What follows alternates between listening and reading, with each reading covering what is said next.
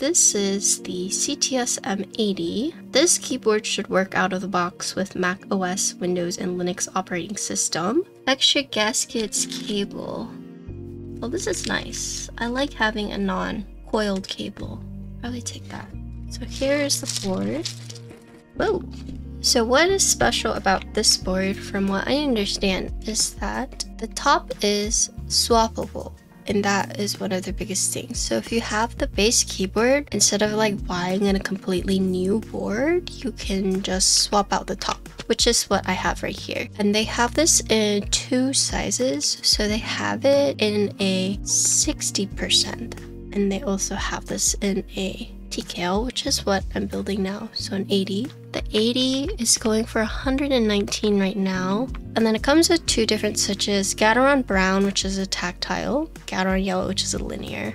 They do sell this bare bones in case you were interested in it. For specs, this is made out of polycarbonate. It does have foam, and this is gasket mounted. These keycaps are ABS. It has laser etched legends for the RGB. It is hot swap, and then it supports 5-pin, so you don't have to worry about it being a 3-pin. Per key, RGB LEDs, QMK, VIA, and VIL compatible. Oh, the plate is also PC.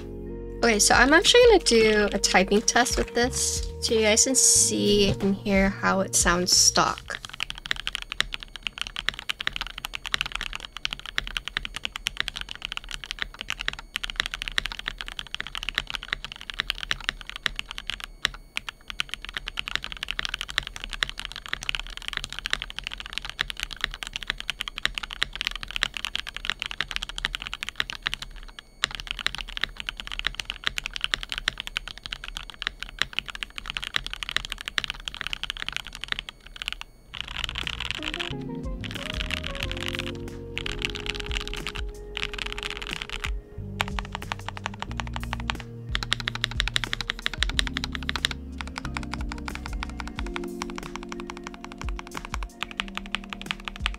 I would say out of box, it's not bad.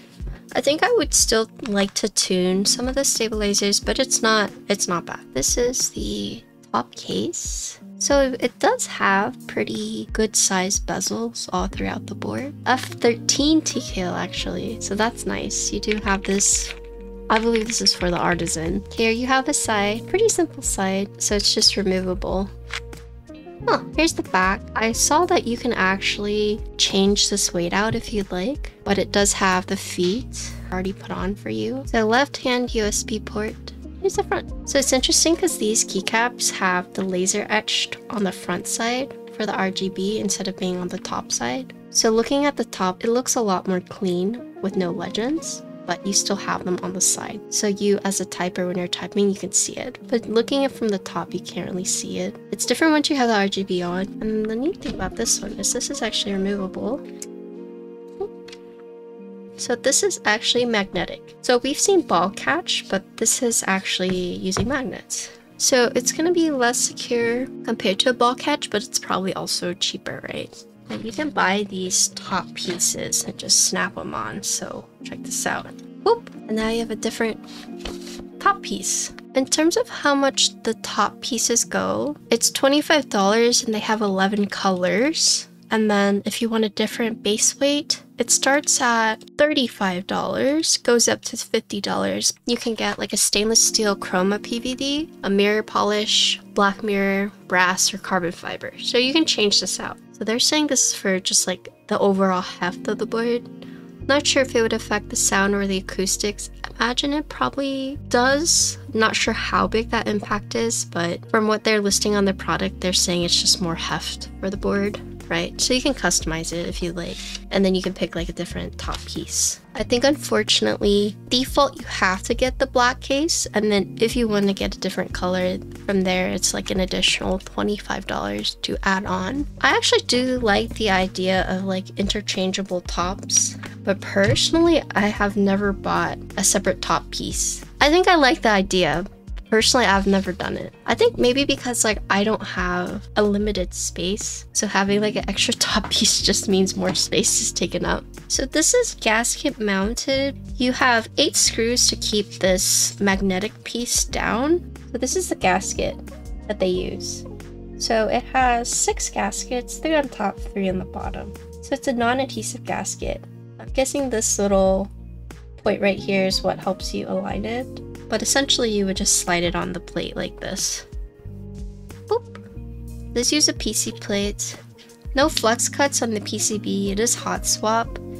And it does have standoffs. Stabilizers are right here. These tabs are dry. So it looks like it's gasket mounted, but then you have this magnetic piece that holds it in place. So this is like a mid plate. And then the top piece would then snap on to this piece. But this mid piece compresses the plate between the bottom and this mid piece to keep it in place. And then you put this magnetic piece on top. So you can see where the magnets are. 4, so 2 on top, 2 on the bottom. Oop.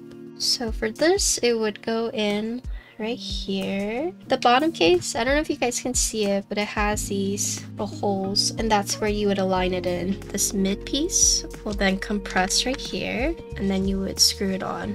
So this is the keycap set they sent me. These alert sets have kind of been growing on me. A nice orange and blue. Neat. DCD is their profile, PBT based. Yeah, so DCX is one of them, and these are DCD. So DCX is double shot ABS, whereas DCD is single shot PBT die sub. Both are cylindrical and sculpted, but slightly different. Yes, so the biggest difference is the material. The color matching for this is pretty good. It's not like super exact, but it's definitely like, oh yeah, you could see it's made for this. It's kind of neat. This base kit does have split back compatibility, and it looks like it has some 40 support, Alice support. Check this out. Neat. This matches pretty well. That's a nice blue. This is DCD Mr. Bingo. I think you can actually pre-order this right now. Oh, it's gonna ship in the next 4 days if you buy this.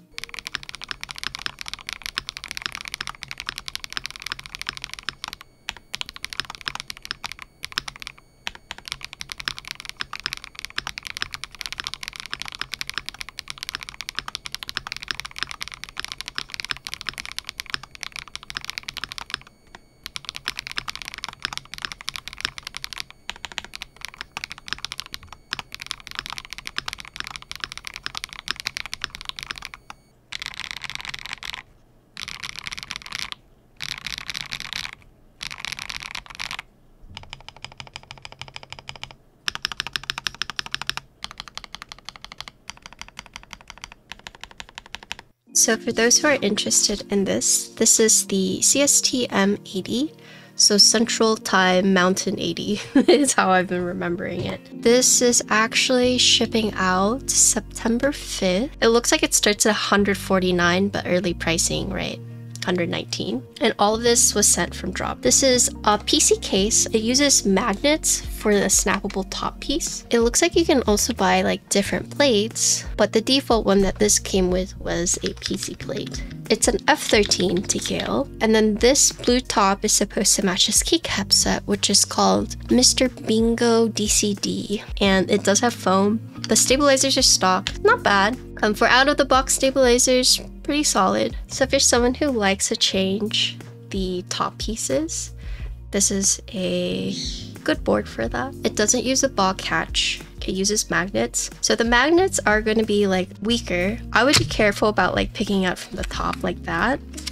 It's strong enough so you can, but you just have to be careful. But it is easily removable. But yeah, if you guys are interested, you can actually order these right now. It's pretty solid, especially if you're someone who likes to swap the top pieces in and out. I'll be honest with you guys, I personally am not that kind of person. Maybe because like I don't have room, but as someone who say this is their primary keyboard and they like it, but they want a different color, it's neat because instead of like having to buy an entirely new board, you could just buy a different top piece, right? But yeah, I thought pretty solid. 119 pre-built. I can say Drop is working hard to keep up with the custom keyboard vendor. So for example, like QK, Melotrix. Because if you bought like a QK board, you would still end up paying like $200, $300 for it to be fully built. I guess if you're interested in buying this board, you just have to know that it is PC. I want to say it's like a more entry-level board, but I think it's pretty solid.